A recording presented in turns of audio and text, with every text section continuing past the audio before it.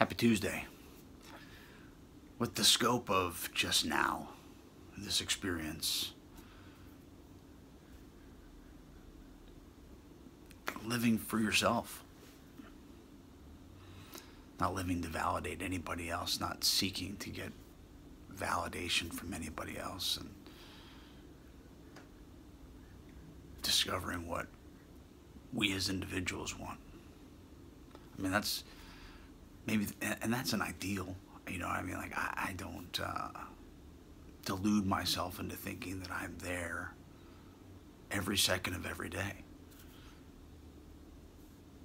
I mean, we're so embedded with the influences of society, you know, the culture in which you grow up, the people and that you're surrounded with.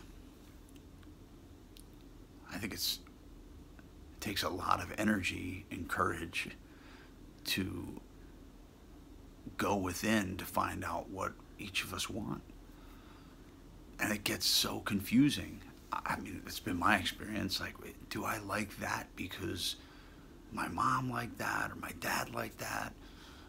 Do I like that because that person likes that and I want to know that person, so I might want to get closer to that? Or what do I want? I mean, it's so, it seems so simple, I think, at times, and then it seems so deep and embedded in and ingrained. It's like I don't know. I think asking those questions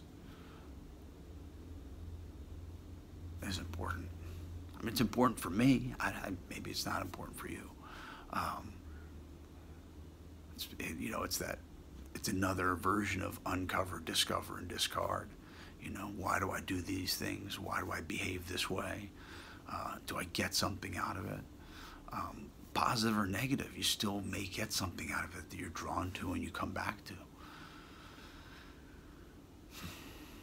Yeah, I don't know. I don't know. It's interesting. Why do we do the things we do? Do we want to do the things we do? Or are we just walking around being influenced because we're asleep? I don't want to be asleep.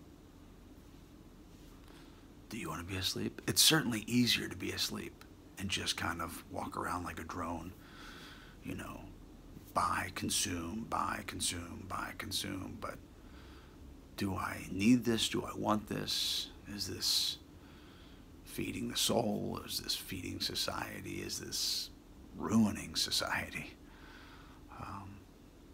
I don't know. Much love.